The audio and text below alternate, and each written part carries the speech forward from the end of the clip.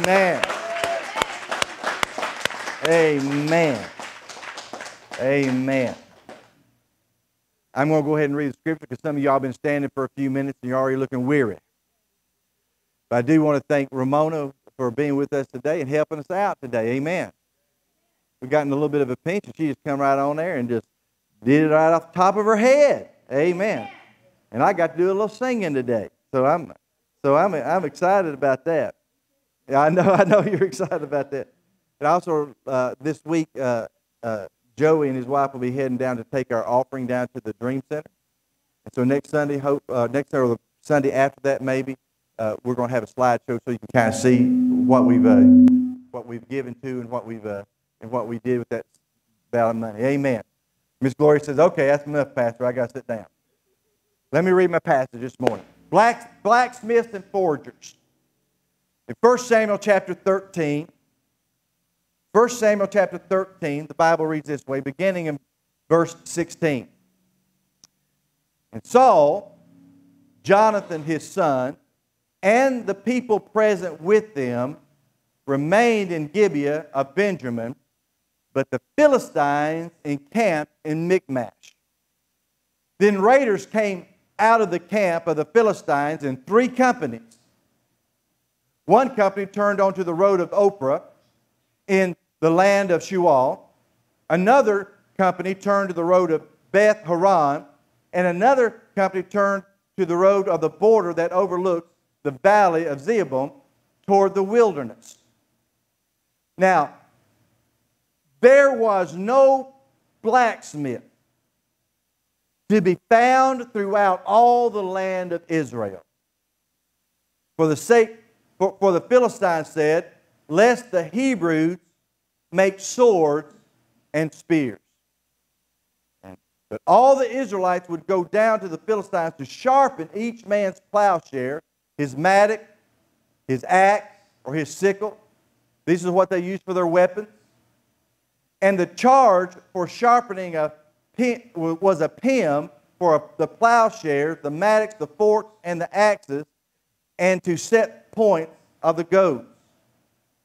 So it came about on the day of battle that there was neither a sword nor spear found in the hand of the people who were with Saul and Jonathan. This morning I want to talk about blacksmiths and forgers.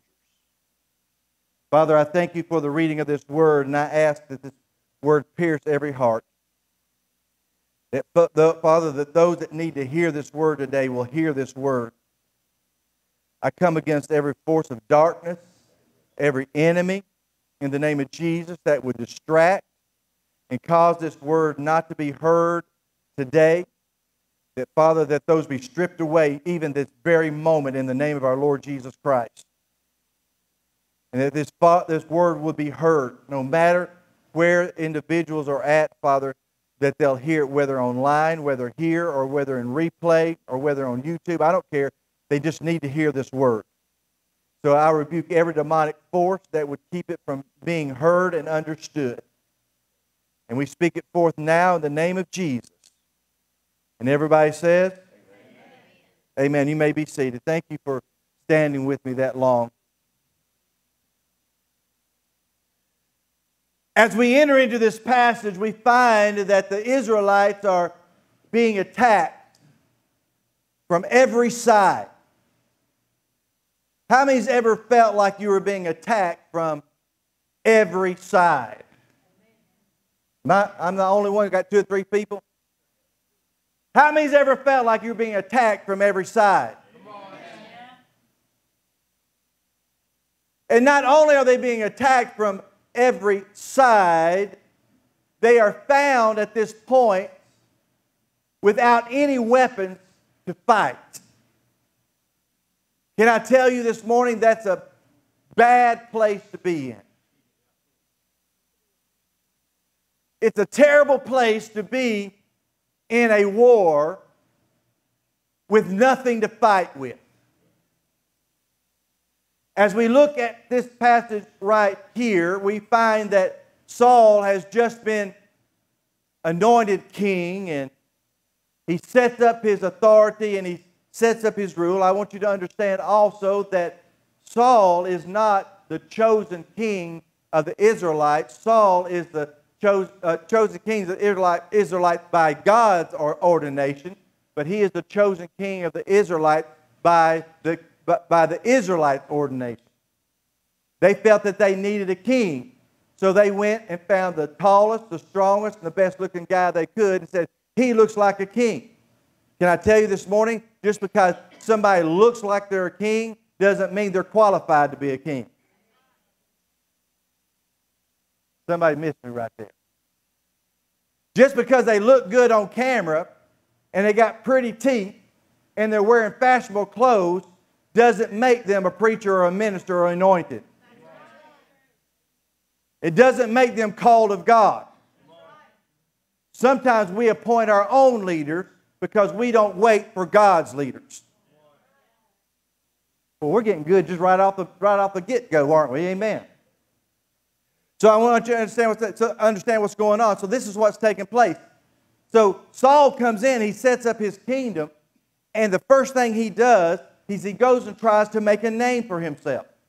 He did not have to do this. He chose to do this.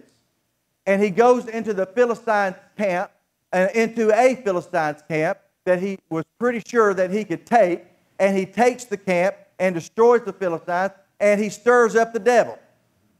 Now, there's nothing wrong with stirring up the devil. Sometimes we need to stir up the devil and get the devil out of our life. Amen? But sometimes the devil ain't even messing with us, and we just need to leave him alone. I lost you. Sometimes we just got to, the devil's not even bothering us, he's not even messing with us, but we're going out and we're messing with him. And wondering why he's got stirred up against us. Because we're out messing with him. Amen. My dad used to say, listen, I don't have to go looking for devils. I don't have to go look. When the devil wants to find me, it's going to find me. He said, I got better things to do than going looking for a devil. Somebody say amen. He says, so I'm going to go look for the things of God. But what Saul does is he goes and he's trying to prove a point. He's trying to prove he's worthy to be king because in his heart and his spirit, he already knew that God hadn't appointed him, the people had, so he's trying to prove something. Does that make sense? So he goes and he tries to prove something, and the enemy comes back and retaliates. And the enemy comes back and retaliates, and this is what happens. This is what happens. The enemy comes in. This is what the passage says. It says, there weren't any blacksmiths in the land of Israel. And the Israelites were dependent on the Philistines to sharpen their tools and to sharpen their weapons. Can I tell you, you're in a bad place if your spiritual tools that you're using for warfare, you have to depend on the world and the devil and the enemy to sharpen your spiritual warfare tools because you've allowed the enemy to come into your life and to steal away your resources. And this is where they're at. All their weapons were either in the hands of the enemy or in the hands of the enemy, or their weapons weren't usable for the battle.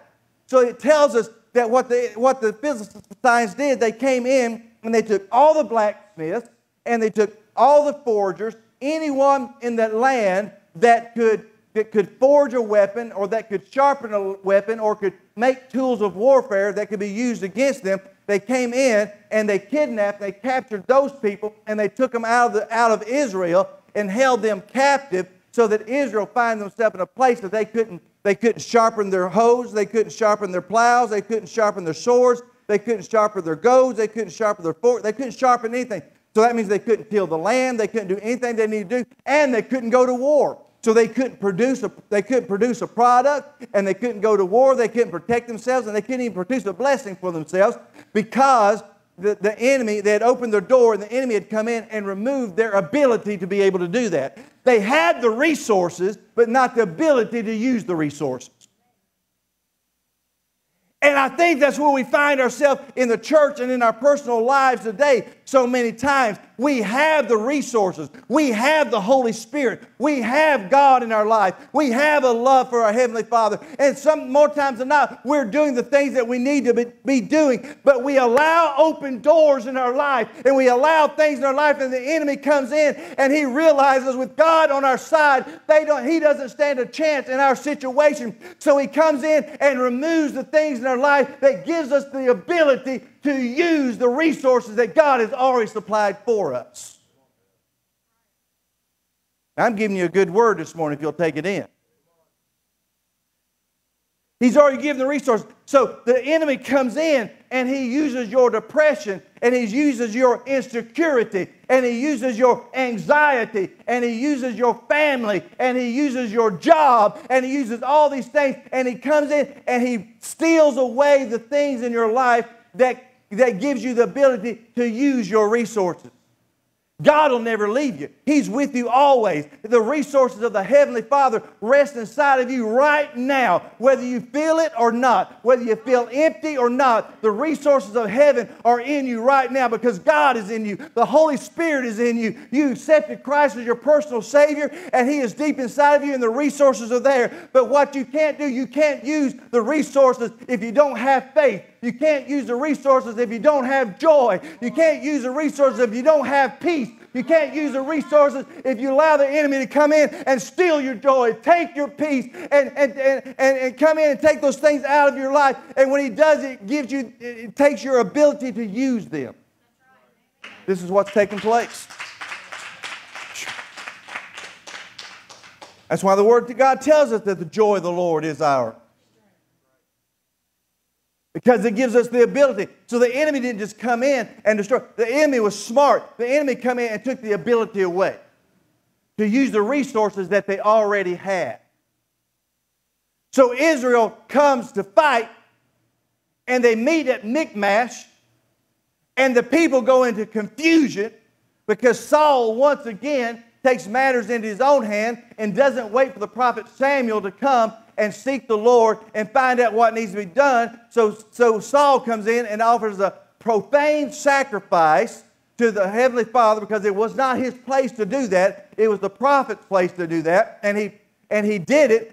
He did it anyway, and the people went into confusion. Instead of coming together, they went into confusion, and the whole army began to scatter. And we find Saul sitting right here after making a profane sacrifice to the Lord, trying to get the mind of God, which he should have got the mind of God a long time before he went to war. Somebody say amen.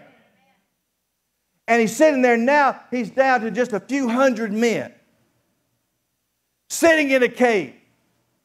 And if you'll read over to chapter 14, which I won't go into today, but it gives us an account of what was there. And there's so many horsemen and so many chariots and so many men and foot soldiers that it looks like the sands of the seashore. And you can look over them as far as you can see the enemy. And they come out, and the enemy amassed, pulled everything the enemy had together to come against Saul. And they knew they didn't have a sword. They knew they didn't have anything to fight with. They knew that the weapons were gone because they took the weapons. Isn't that like the devil? He comes in, he steals your joy, he steals your peace. He begins to take all this stuff out of your life. God's still there, the resources are still there. And then when he gets you to the point that you don't have the ability to use what God already has given you, then he just doesn't go get a couple of devils. He goes and gets the whole legion of hell, it seems like sometimes. Somebody say amen. And you wake up and you look out, and all of a sudden, as far as you can see, there is no hope. In fact, he said the enemy was, even though they knew they didn't have any weapons, the enemy said, you know what, we're not just going to do a head-on attack. We're going to come from 3 different stations. So the enemy just didn't come meet them head-on. The enemy actually did everything they could to surround him. Don't know about you, but I've had the times in my life where I felt surrounded.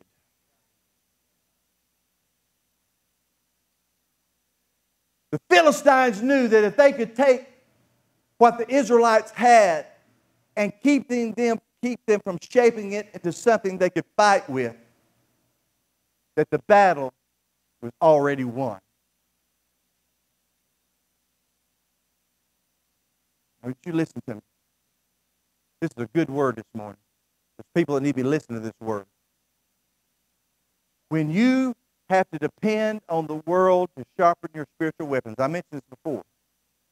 When you must depend on the world to sharpen your spiritual weapons, then you are being set up for defeat. You will not win that battle.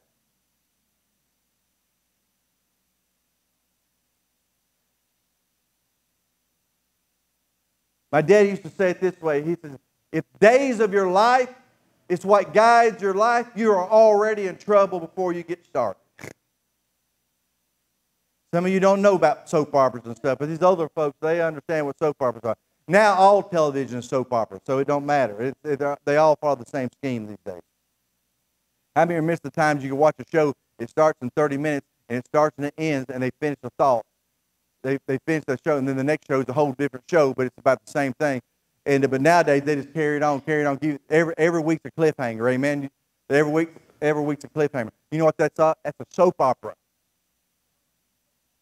It's a soap opera. But if you're allowing the world to sharpen your weapons, if you're allowing social media, TikTok and Facebook and Instagram to shape your perspective and to shape your faith and to shape the things around you and to sharpen your life, I'm going to tell you right now, you are already defeated. I'm going to make a bold statement. TikTok is not going to win your spiritual warfare. Come. Instagram is not going to defeat the enemy in your life. Yet you spend more time on TikTok, Instagram, and I'm talking to probably the younger group here now. No, well, that's not so true.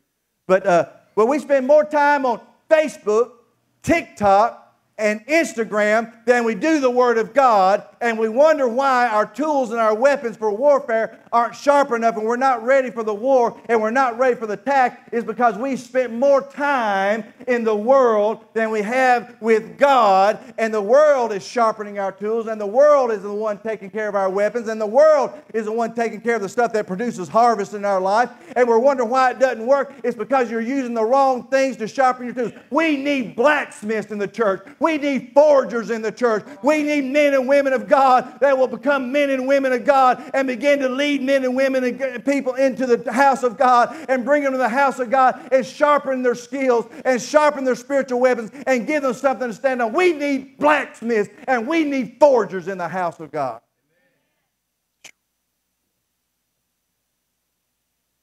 And if TikTok and all that stuff is all you got going on, you're already set up for defeat. You do know everything you're looking on there is not real, right? Right? Can I just call it like it is? Is everybody all right? Is everybody awake? I'm on a rabbit trail, so just hold on a second. I got to chase this rabbit. The rate I'm going, it might be the only dinner I get.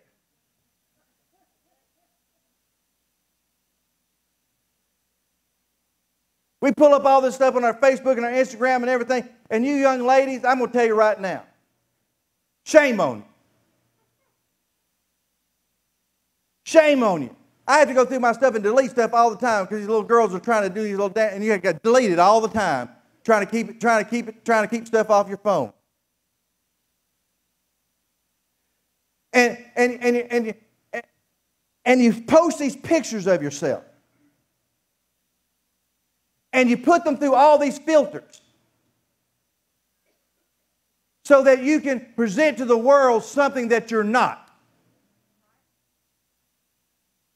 Can I tell you, I'm going to make some of you mad, but don't you listen to me. The reason you have to use all the filters and stuff to put your pictures on the Facebook and your Instagram and all this stuff, and you do all this stuff on that, is because you don't like who you are and you don't like the way God made you. You don't like anything about you, so you have to present something else to the world, and you go into a fantasy world and you begin to look at that fantasy world in which that's who you were and that was where you're at, and you'll never be that, and you'll never be there in that place because that's not what God created you to be. And then the devil sells you a lie, and then you become unhappy with yourself, you become unhappy with your spouse, you become unhappy with your family because you're living in a fantasy world on something that doesn't even exist. And you're looking at everybody else's picture. Can I tell you right now, I went to a funeral the other day, and I looked at the people that were in there. I hadn't seen them in a long time. And all these ladies come up and said, "Hey, Pastor Allen, I hadn't seen you in a long time." And I was looking, and I have seen them on Facebook, and I have seen them on Instagram. I don't have TikTok. I just rebuke that in the name of Jesus. And I don't even have that one, but I got Instagram and Facebook, and I looked on there, and I couldn't even recognize who they were because they doctored the picture so much. I looked down and said, "My God, they've aged 30 years in a day." Come on, somebody say amen.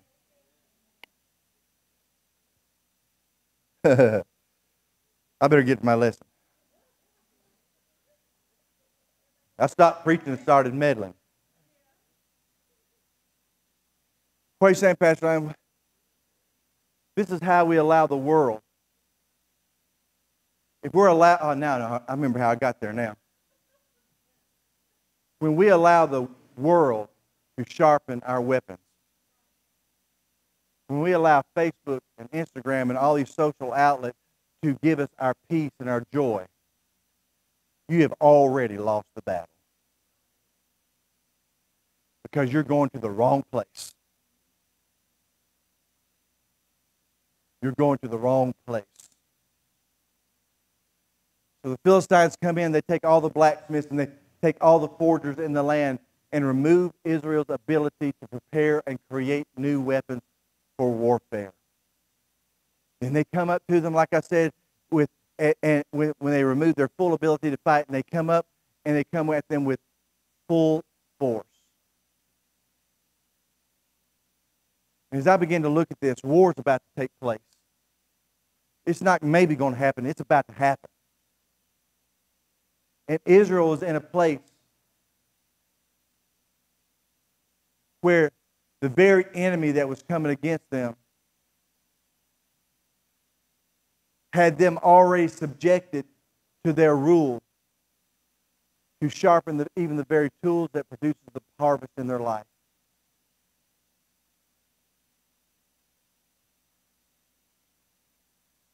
And I asked myself, how do you get to that point?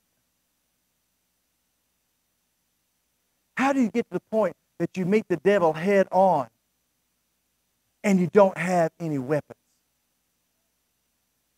What idiot would take his people to war and knowing that they didn't have any weapons?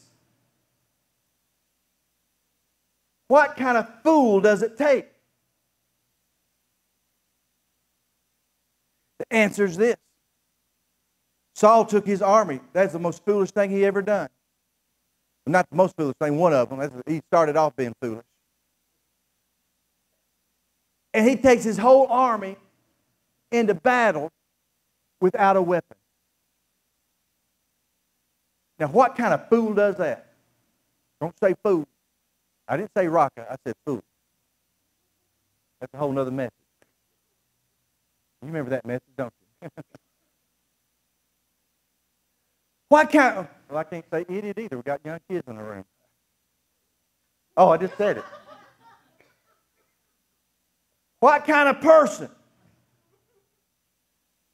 takes the full force of his army into battle without a weapon? I'll tell you what kind of person does that. A person that doesn't know what's going on in his own house. A person that's so entrenched and involved in themselves that they don't know what's going on in their own house.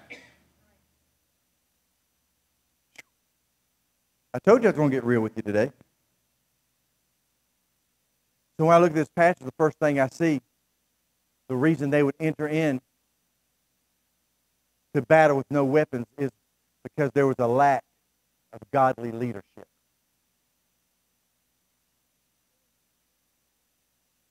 There's a lack of godly leadership. In fact, in verse 12, it says this. I don't have the verse 12 up there, but in verse 12 it says this: the Philistines will now come down on me at Gilgal. And this is what Saul has said. He realizes they're about to come upon him. He realizes he's made a mistake. And he says, and I have not made supplication to the Lord.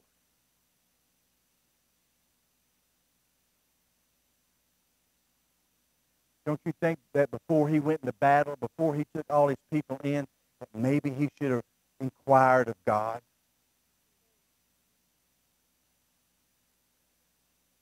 Don't you think that in your family and your relationships, the things that are going around you, before you jump in and start spitting and spouting and doing all your stuff, that maybe you should inquire of the Lord?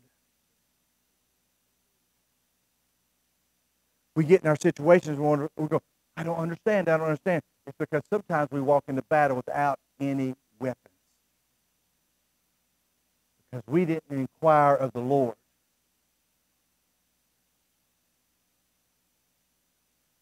How in the world could Saul not realize that the Philistines had come in and captured all the blacksmiths and all the forgers? How could he not understand that he had an army of people following him, that didn't have one sword or a plowshare or anything among the whole bunch of them? How could it? You see, a good king, when he's going into war, a good king comes out and he walks around the ranks. He walks through the ranks and he begins to build them up and cheer them on and get them psyched up to go into the battle they're about to go into. But Saul evidently wasn't doing that. He's out in the cave feeling sorry for himself, sitting over there in a cave, sitting over that cave where they're thinking only about himself. He had never even expected the army. He had never went out. He hadn't listened to what the generals were saying. He hadn't listened to what anybody else was saying. All he could think about was himself and his agenda and what he's doing. And he didn't really care at that point what was going to happen to anybody else or what's going to happen to the nation. All Saul was cared about was Saul. I can make some real nowadays application right there if I wanted to. All he cared about, and he had no idea what was going on within his army.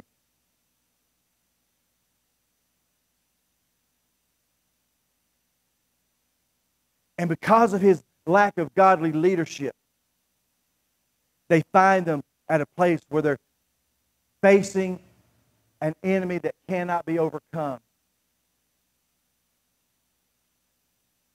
without any weapons. In fact, the Bible says the only weapon they had was a sword, one sword, and it was Saul.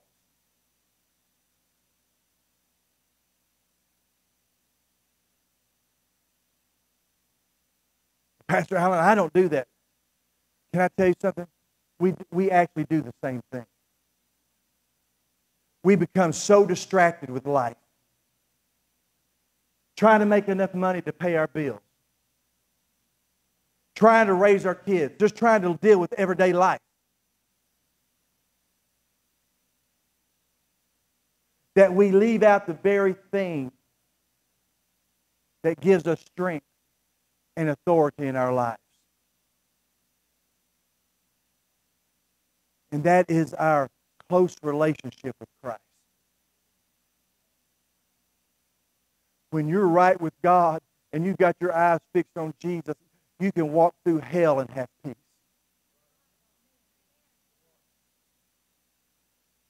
I don't buy the argument, I can't have peace and I can't have joy because of this or that. When you have Christ and you got your eyes on Christ, you may be having trouble and you may be having a hard time, but I'm telling you, if you keep your eyes on Christ and you have a close relationship with Christ and you don't sacrifice that, you can walk through the very gates and corridors of hell with peace and joy.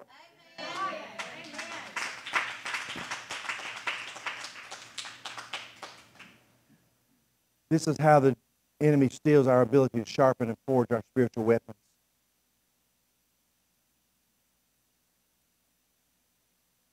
And causes us not to even have the ability to fight. I want you to listen to this. The things that God has given us grace over, How many's ever asked God's grace over your life? Over your past?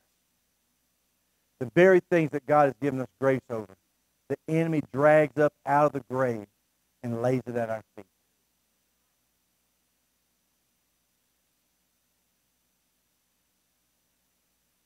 And we look at what we were, and we're looking at that old decayed carcass of a dead man or a dead woman that's already been covered by grace. God didn't drag that back up. The Holy Spirit didn't drag that back up. The enemy of your life dragged that back up. And you look at it and you buy back in to the same thing that you already had grace over, and you buy back in to the brokenness that you once were and the fear that you once had, and you become afraid that everybody around you is going to see what's actually going on inside of you, and you're afraid that everybody's going to see that your weakness, they're going to see what's actually going on, the very things that you're trying to hide, and you're trying to hide so well. I'm telling you what's going on. You're buying into a lie. You're buying into a situation. God has great things for you. God wants you to win the battle, but you're allowing the enemy to come in and to steal your peace and to steal your joy and take your ability away to fight the war. God is still there. You may feel empty inside. You may feel dead in your spirit. You may think everything in your life around you is going down the drain and going to hell in a handbasket. But I'm telling you right now, the presence of God is still in you. It is still there, but you've just allowed the enemy to remove your ability to use the resources that God has already given you.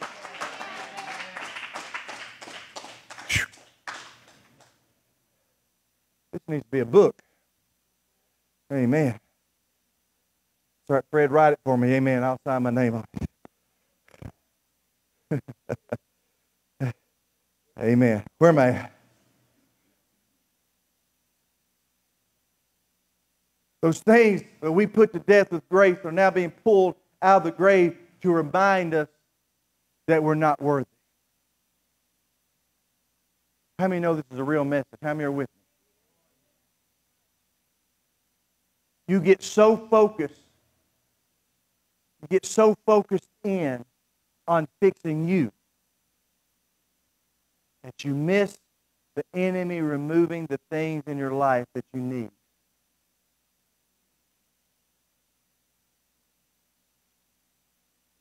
To prepare for war. So Israel had a lack of leadership. The second thing I see here is Israel was in need of blacksmiths and forgers, which I took my title from that right there. Israel needed blacksmiths and forgers. Our churches today are full of people who come to church to be blessed and to get fed. And I'm all right with that. But can I tell you what the church needs right now? I don't need a bunch of sheep that just want to come into the pasture of the church house to graze on Sunday morning. I understand some of us are at a point in our life, and I understand, but I want you to listen to me. We need, as a church, not just this church, I'm talking about every church, we need spiritual blacksmiths and spiritual forgers that are willing to do what it takes to sharpen and prepare this next generation for spiritual warfare. That's a good word. Come on, everybody's listening. I think you're just patty caking. Either clap your hands or don't clap your hands. Either say amen or don't say amen. Do something. Maybe Miss Harding will get up and start dancing. Pat said, what do you mean? I'm fixing to get in more trouble. The church has traded blacksmiths and forgers for organizers and CEOs.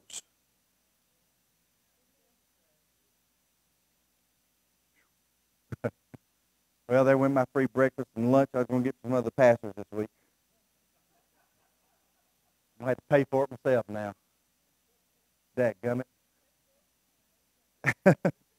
Thank God I can. Our churches are full of those who know the ways of God. An older generation, I'm speaking to you, and when I say older generation, I'm talking about our 40-year-olds and up. Our church, way up. Amen. Miss Glory says, 40. Miss Glory's going, I wish I'd see 40 again. Our churches are full of those who know the ways of God. I want you to listen to this. But are content to sit in the pew and watch the next generation just fall off the cliff into hell. Oh, I've already done my bit. I've already done what I was supposed to do. You ain't done till you took your last breath. We've got a generation, we've got a whole slew of kids and teenagers here, and that's only half of what we got that come in. And they need godly examples, and they need blacksmiths, and they need forgers. If we're going to just sit and wait for them one day to come to some realization that they need God, and all of a sudden they're just going to magically get filled with the Holy Spirit, and magically begin to serve God, and magically begin to do all these things, I'm going to tell you right now, we're going to be waiting till hell freezes over. We need blacksmiths and we need forgers in the house of God. I need less CEOs and less organizers and less people who just want a title across their name so they can say, I'm this or I'm that. I need people that will sharpen the swords of this next generation, sharpen the swords of our kids, sharpen the swords of our teenagers, begin to raise up a church. I don't mean to make you upset. I don't mean to disturb you. I don't want you to get all freaked out and walk out of here depressed. But I'm almost 60 years old, and some of you are older than that. And whether we realize it or not, our days on this earth are numbered, and we don't know how long we got left. I pray the Lord comes quickly, and we all go right now. But if not, we'll go by the grave at some point, because we've already buried. I'm burying somebody today, and I'm burying somebody again on Tuesday. I mean, come on. This is the way life is, and we need to begin to realize if we don't stand up right now and begin to train and become blacksmiths and forgers of the kingdom of God and train up this next generation, my friend, there's not going to be a generation that knows God. There's not going to be a generation that knows the power of God. There's not going to be a generation that understands what we understand. We have to do it, and we got to do it now. We need to be blacksmiths, and we need to be forgers.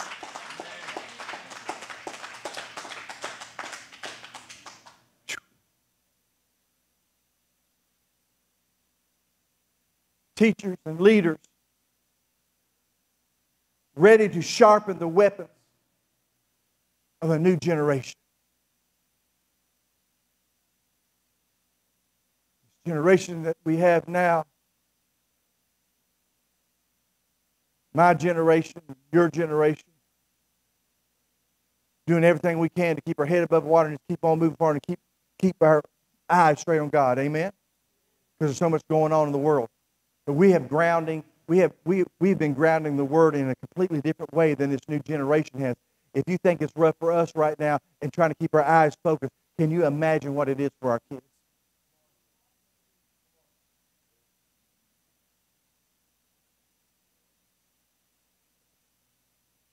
We need blacksmiths. We need forgers. It's time for us to stop allowing the world around us to sharpen the tools and the weapons of our children.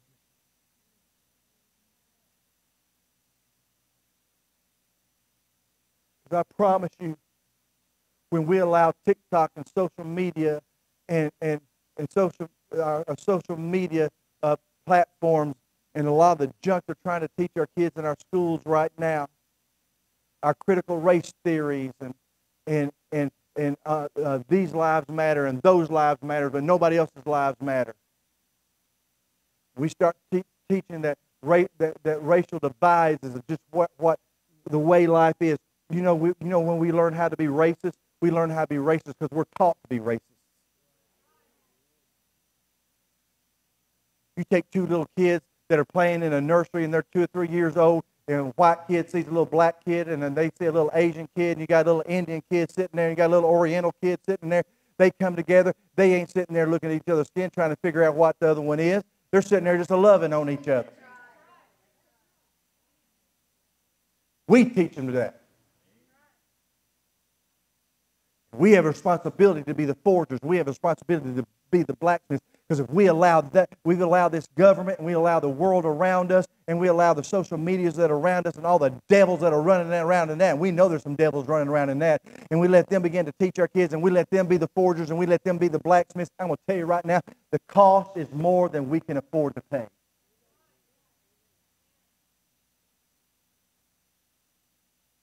You're hearing a real message this morning.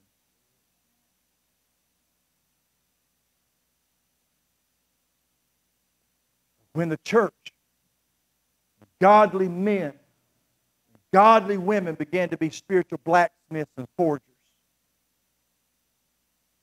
this passage comes to life that says, no weapon formed against you shall prosper.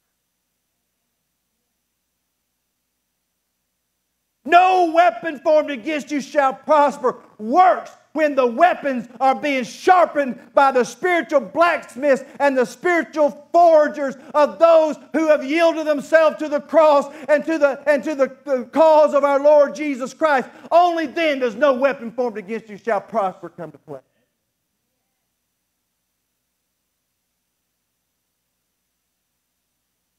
We have plenty of spectators. We have plenty of sideline quarterbacks. That's why people like to go to big churches. Because they can slip in and slip out unnoticed. Put in their little religious requirement for the week. Somebody say amen. Clean my conscience, Pastor, just for a little bit, so I feel a little better about my sin as I go through the week. Slip in and out. We got plenty of spectators. That's why I like congregations, that are this size, 100, 200, or smaller. Everybody knows everybody. You know why? Because you can't slip in and out. If you're coming to our church, you just want to slip in and slip out real quick, everybody knows. Come on. In our church, you can't even go to the bathroom without everybody knowing it. Yeah, if you're playing games on your phone, everybody knows it. We have plenty of spectators and plenty of sideline quarterbacks in the church today. We need what? Spiritual blacksmiths and spiritual forgers to sharpen the new generation with spiritual weapons that can win this war that's going on around us right now. That's what we need. In this church, and many churches like this church, we have a mission and a responsibility to this next generation. But every mission and every vision requires maintenance. The vision sets you upon a mission. This is a good quote here if you want to write this. This is an Alan Baggett quote. It's a good one. The vision sets you on a mission. But the mission has to have maintenance. You can't have a mission without a vision. But the vision begins the mission. But the mission cannot be accomplished unless it's maintained. Simply put, a vision is just a dream unless you follow it through with the mission. And the mission is nothing but a dream unless you maintain that mission. That's why we need spiritual blacksmiths. That's why we need spiritual forgers. Because I don't believe that our kids have to live through the same hell that we had to live through.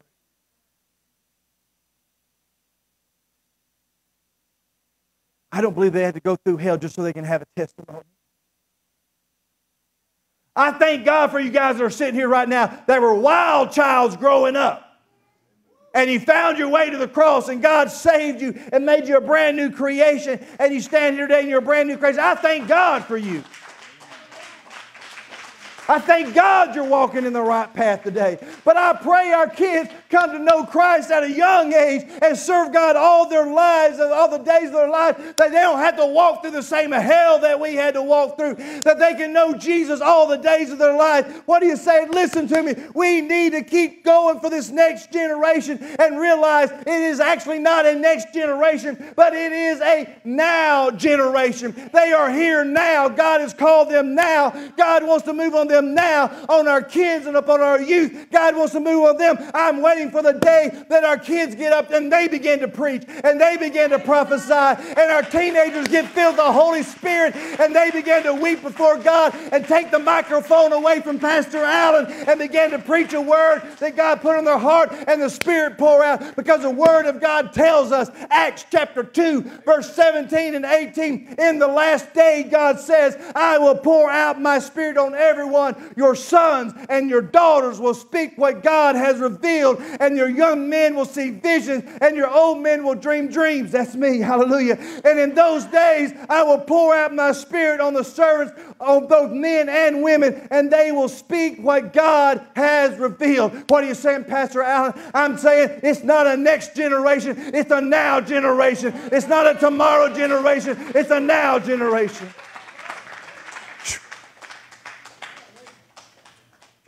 The next step of growth in this house is not going to be just rearranging the kingdom, moving a few members from one church to the next. I appreciate those who come here. Hallelujah. Keep on coming. You're not being fed. You're not getting what you need where you're at. Come somewhere you get. I'm okay with that. But I want you to listen to me. We're not going to advance the kingdom by rearranging the kingdom.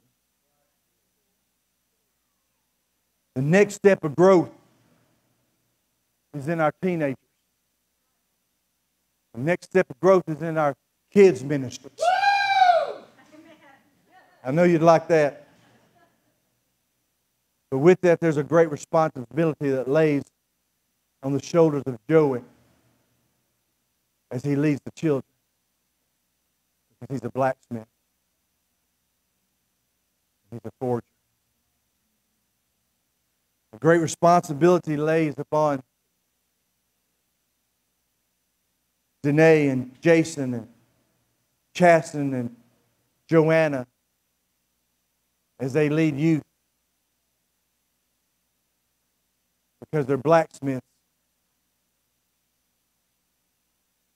and they're forgers. Great responsibility lays upon Brandon and Elena as they lead their respective ministries, because they are blacksmiths and forgers. But this isn't an Allen Baggett church. This is not a Baggett church. This is the house of God. And the only blacksmiths and forgers should not be the people that are in my family. I need people outside of my family that are blacksmiths and forgers, that are willing to pay the cost to be a blacksmith and to be a forger. Somebody say amen.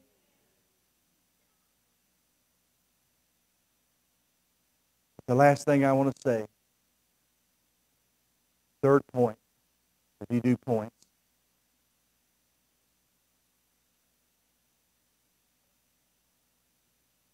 Samuel said the reason he was late was because he was ministering to the Lord. Before he went to the battle, he had to hear from God.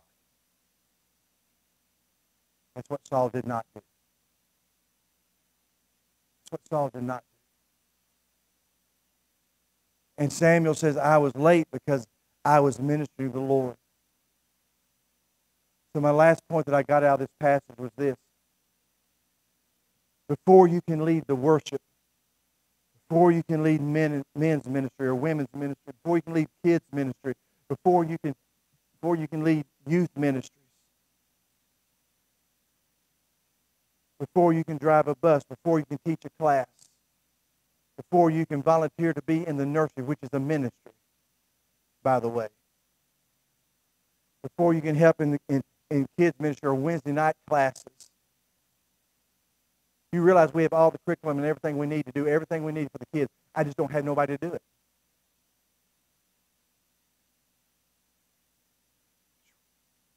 I don't have any blacksmiths. I don't have any forgers. Because it's just easier to stay home on Wednesday night. Where'd my amens go? I've lost every one of them. But listen, it's before you can do any of that, you must minister to the Lord. You've got to have a connection with God. Can I tell you that God is up to something good in this generation? And I'm closing, so y'all hang with me. I don't know how long I've gone. I've been trying to go shorter, but I see by looking at the faces of those who gauge me that I have messed that up. But I'm almost finished. I'm almost finished. You're gonna be home before noon. You might beat the Baptist to the chicken.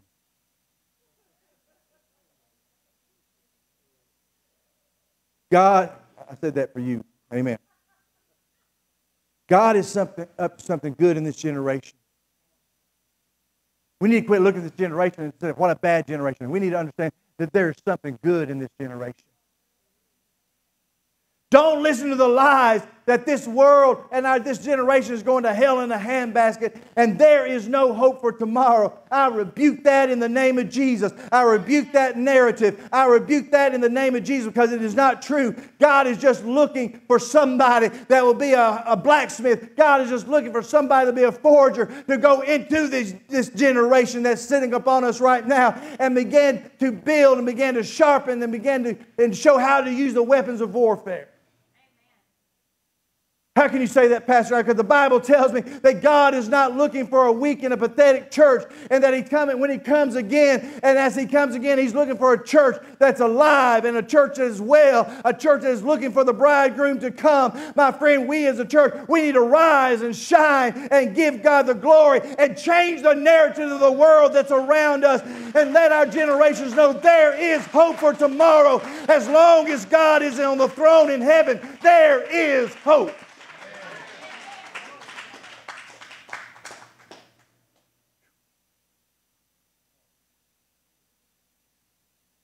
But you know the devil's already lost the war?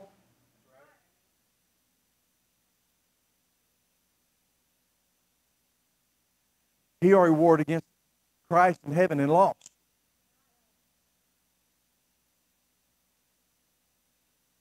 So the devil's trying hard to work on defeat those that are trying to come up and be raised up in God.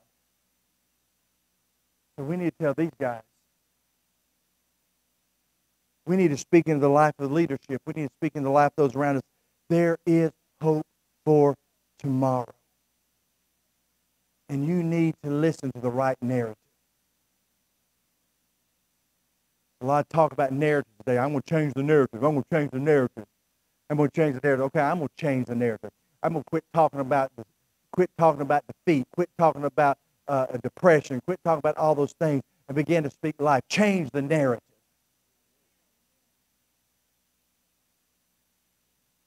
You see, because somebody today, you're listening to me, whether online or right here, right now.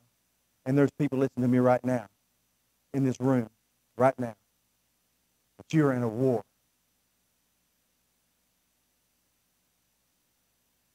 But you seem to not have the right weapons for some reason to win the war.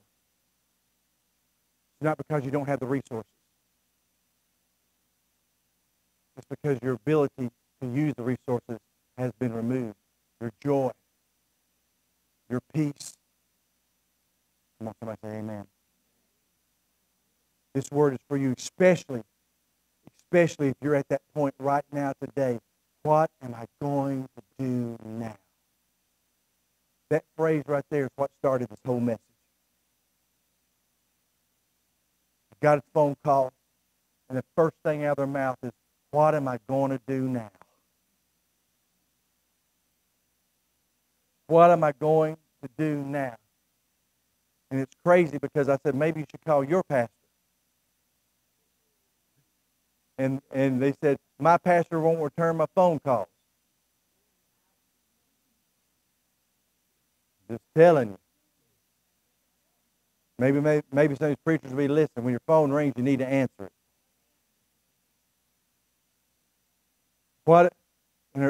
The first statement was, what am I going to do now?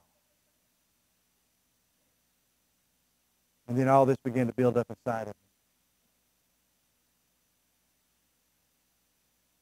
Can I tell you, if you're at that point right now, that you believe the lie? Because the lie says there's no hope. If you're at that point of what am I going to do now, then you have been allowing the enemy to sharpen your weapons instead of allowing spiritual blacksmiths and spiritual forgers to sharpen your weapons. Some of you sitting right here right now, some of you listening right now, and you're at that point of what am I going to do now?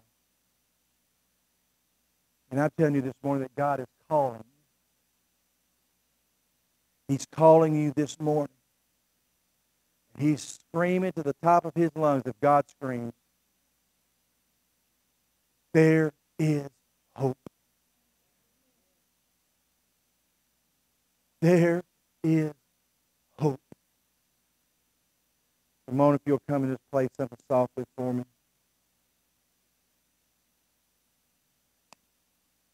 There is hope. Don't turn me off yet. Keep me on. You're listening to me this morning, and there's hope. You're at that, I don't know what I'm going to do. I don't know what I'm going to do now. You're at the point the enemy's all around you. You're looking around, and you're in a war, and you realize you don't have the right weapons to fight the war. Take the keyboard down a little bit. I don't want to overpower the online, because I need the online people need to hear things.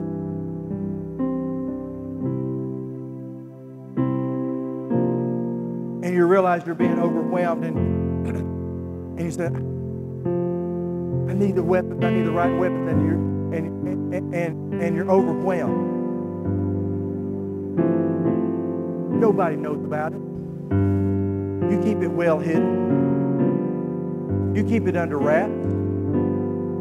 But on the inside, you're dying.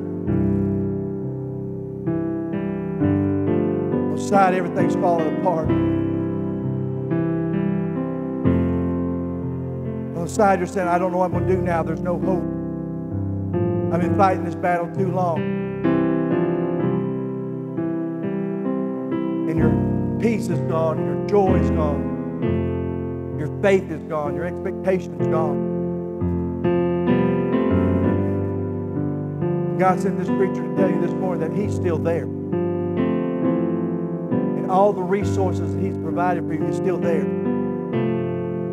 It's just the enemy has taken the tools that you need to use those resources. God wants me to tell you this morning that He can come in even today, and He can begin to replace that peace, and He can begin to replace that joy, and He can begin to replace that faith. And strength can rise up in you. But Pastor, does that mean I won't have to fight the war? No, that means that you're going to have the weapons to fight the war now. I can't preach the second part of this message, because in the second part of this message, Jonathan says, enough is enough. And Jonathan takes the only sword in the kingdom, and he faces off the enemy, one man against tens of thousands.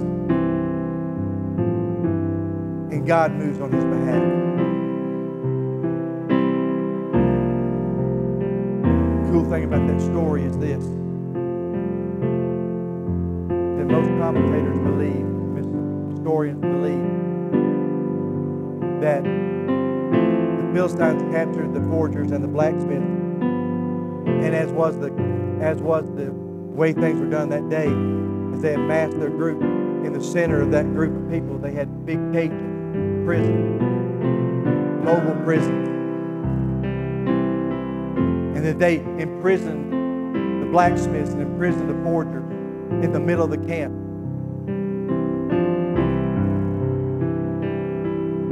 And many believe this, and I believe it in my spirit, that when Jonathan went up on top of that hill and he stood his ground, the Bible says the earth began to shake and the Philistines turned their weapons upon themselves and began to destroy themselves. In some renditions, it doesn't just speak that they turned upon themselves, but it says that all, I'm not sure how to say it the right way because I don't want to get it wrong, but this is the right thought pattern, that all cages or encampments were released. So when he stood his ground, not only did they win the battle, but God released released the blacksmiths, and he released the forgers. And David was standing here, God's coming in here, and God already had an army sitting right smack dab in the middle. And when their cages were open and released, they were able to take their weapons and begin to fight with God from the front and from within, all at the same time. Because Jonathan stood his ground. If you're sitting on a place right now and saying, I don't know what to do, God sent me here today to tell you there's hope. There's hope. And the joy and the peace and the faith and the expectation that's been removed from your life because you're not to be able to use your resources, God can replace.